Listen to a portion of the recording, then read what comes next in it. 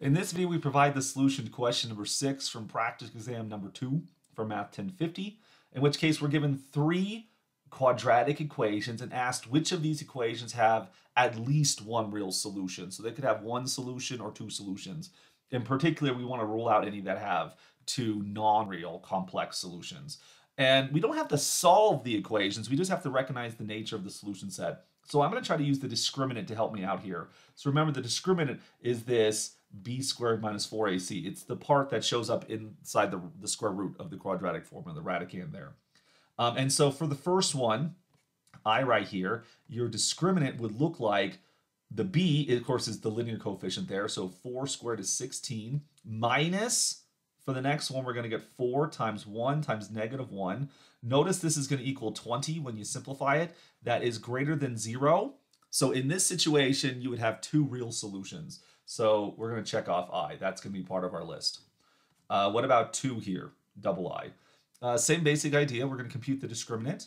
We're going to take a negative 12 squared, so that's going to give us 144.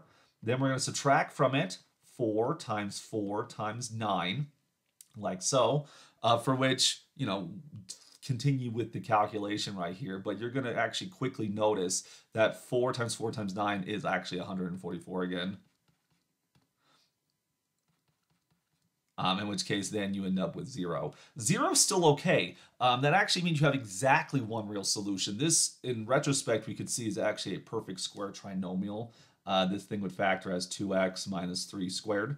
You don't need to know that, but be aware that it is a perfect square trinomial. It has exactly one real solution, which is the vertex of the parabola. Thus, it's going to be included on our list. But you notice here that we've already ruled out some of the possibilities since 1 and 2 are there.